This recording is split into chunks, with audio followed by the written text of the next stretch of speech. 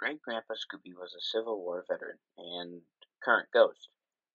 He is the father of Grandpa Scooby, great-grandpa of all five of the Doo siblings, and is the great-great-grandpa of Scrappy-Doo.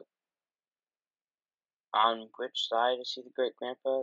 It's unknown, and I can't really tell if he's Dada Doo or Mosey Doo's grandpa, so I don't know. Great-Grandpa Scooby only appeared in one episode throughout the whole franchise.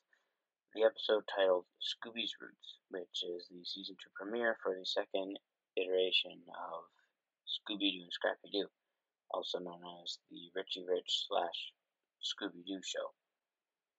In this episode, he haunts his son because he thinks he isn't brave enough.